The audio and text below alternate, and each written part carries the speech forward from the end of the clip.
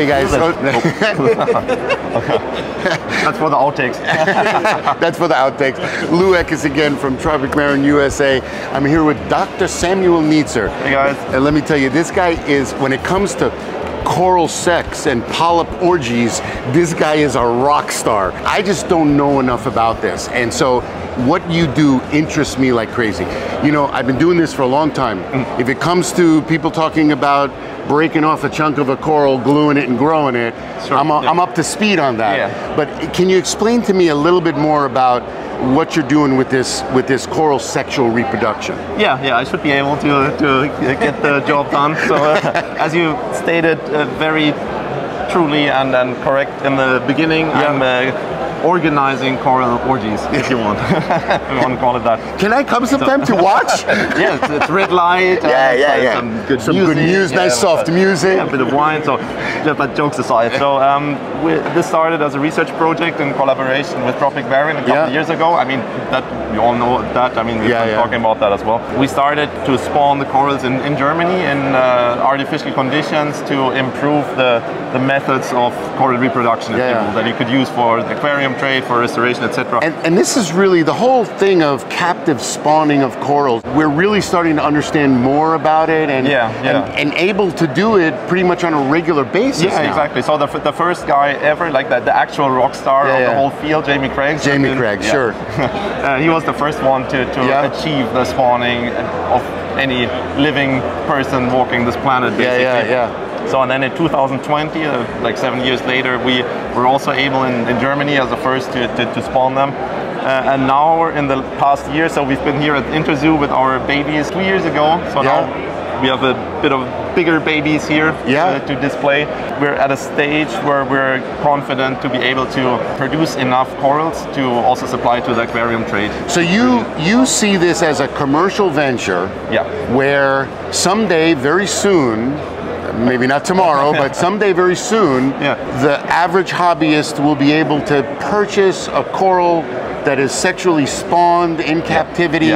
What is the advantage of that over a frag coral? So it has a whole array of benefits, if you will. So you have diversity, genetic diversity. So if you frag a coral, it's a fully developed animal with all the symbioses are developed, and the coral itself is like an adult. It's like an adult, And if you frag them, it's all the same, it's clones. Right. So if you spawn them and you have 10,000 fertilized eggs, then every single egg that is fertilized is a genetically unique individual. Right. And that also reflects in the things like coloration and growth form. As you can see in the corals here, they have different colors, different morphologies.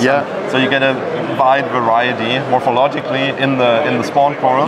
But they also have a higher adaptive potential. So like the babies, they're able to adjust to because they're young. And so they don't know. They have never seen a reef. They've never been in the ocean. So they only know aquarium conditions from second one. Basically. So that's all they know, and that's why they're more stable than imported animals. Very cool. So now I want to know about these guys in particular. How old are these guys here compared to these bigger heads that are over here? So the small ones that are displayed here on the side are about half a year old. So spawning was in October. And these are grown from an egg? From a single cell, like a fertilized egg. These are half a year, roughly. The ones on the outer side is Acropora austera from the October spawning, and the green fuzzy ones are Millipora from December. And the bigger ones are tenuous, or more likely some mix of tenuous and echinata. Does anybody really know what tenuous is? Not anymore. So I see so many different corals called tenuous these days. No, these are about 2.5 years old. So these guys you grew from the little tiny spawning egg, 2.5 years old. I mean, it seems, am I wrong, or it seems like really good growth for 2.5 years? I don't complain about the growth, but we're also looking into improving growth and stability and morphologies. So I'm sure we can achieve even better growth. I mean, I think the concept of being able to bring this spawning into a commercial venture for hobbyists to actually get a coral that was spawned made in Germany is a fantastic idea. Yeah, thanks. Awesome. Lou. Thanks, Lou. You're very welcome.